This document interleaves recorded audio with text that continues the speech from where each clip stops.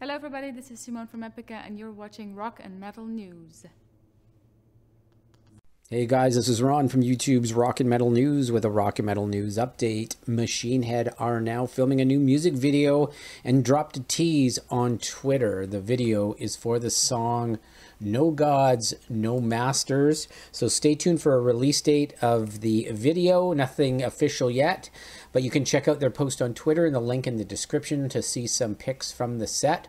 The song is off their new upcoming album titled Of Kingdom and Crown, which will drop on August the 26th through Nuclear Blast and Imperium Recordings.